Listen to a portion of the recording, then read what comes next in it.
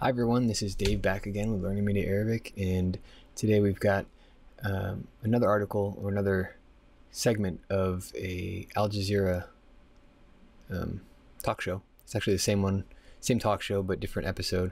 This one is about Egypt. So let's go ahead and listen to it and then we'll go over it. السلام عليكم ورحمة الله. أهلا بكم إلى هذه الحلقة من حديث الثورة. مصر في العام الأول من رئاسة عبد الفتاح السيسي استعادت هيبة الدولة بإعلاء قيمتي الكفاءة والنزاهة. هكذا قال رئيس الوزراء المصري إبراهيم محلب، مشيرا إلى أن حكومته حققت نجاحات في خفض نسبة البطالة ورفع معدل النمو الاقتصادي خلال النصف الأول من هذا العام بنسبة تفوق 5.5%.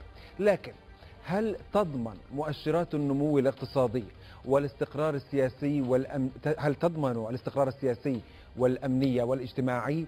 يرد خبراء بالنفي، ويشير الواقع إلى تزايد الأعباء الاقتصادية على المواطنين جراء تخفيض الدعم والاتجاه لرفعه تماما، كما يشير الواقع أيضا إلى استمرار الاضطراب الأمني في سيناء ومناطق مختلفة. ويتحدث كاتب مصري محسوب على جبهة داعمي السيسي عن فشل في معظم الملفات المطروحة عليه جراء غياب الرؤية الاستراتيجية والاعتماد على رجال نظام مبارك وأفكاره.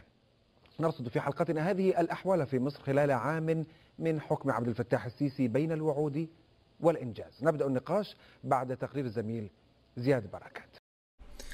All right, so let's start. We've got the greetings here as usual. Welcome to this episode of Revolution Rhetoric, Hadith al-Thawra. مصر في عام الأول. Egypt is in the first year. من رئاسة Abdel Fattah al-Sisi. It's in the first year of the leadership of Abdel Fattah al-Sisi.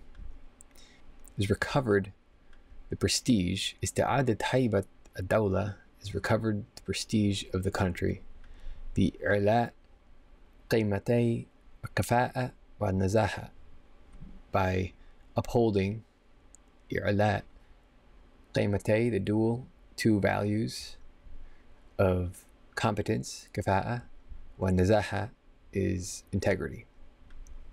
هكذا قال رئيس الوزراء المصري إبراهيم محلب مشيرا إلى أن. So that's what the Egyptian Prime Minister Ibrahim Mahlab said, قال, indicating that حكومته, his government, achieved نجاحات, successes في خفض نسبة البطالة, in reducing the rate of unemployment, ورفع معدل النمو الاقتصادي, while raising economic growth, خلال النصف الأول من هذا العام, during the first half of this year, بنسبة تفوق 5.5%, by a rate exceeding 5.5%. لكن but هل تضمن مؤشرات النمو الاقتصادي والاستقرار السياسي? This was where the presenter actually stumbles a little bit. So he says, but do these economic growth indicators, and he says, and political stability include, and then he corrects himself and says, basically he's saying, do these economic growth indicators include political stability, الاستقرار السياسي والأمني والاجتماعي, security and social stability. So these economic indicators include or join with the political stability and security and social stability. يرد خبراء بالنفي. Experts reply no. They reply with a denial. ويشير الواقع إلى تزايد الأعباء الاقتصادية على المواطنين,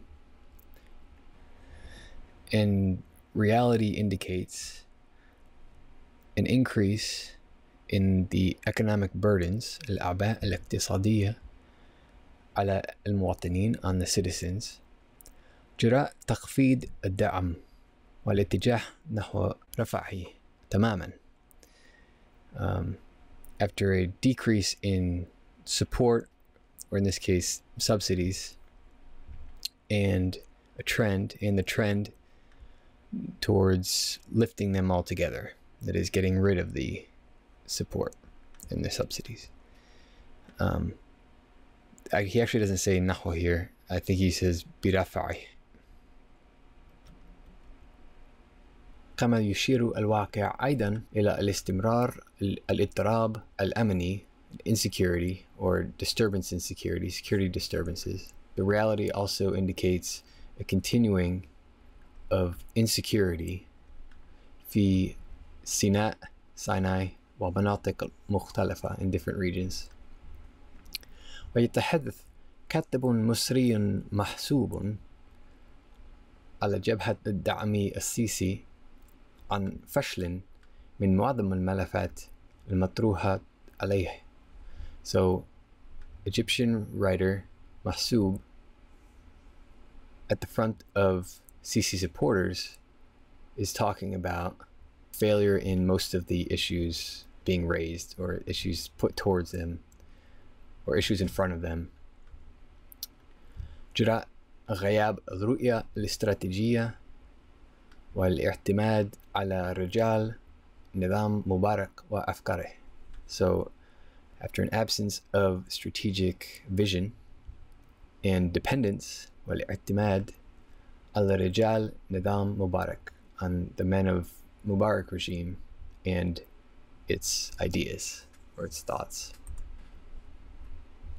نصرت في حلقتنا هذه, we will look at in this episode of ours الأحوال في مصر, the conditions in Egypt, خلال عام من حكم Abdel Fattah al-Sisi, during the 1 year of rule of Abdel Fattah al-Sisi, بين الوعود والإنجاز, between the promises and the achievement.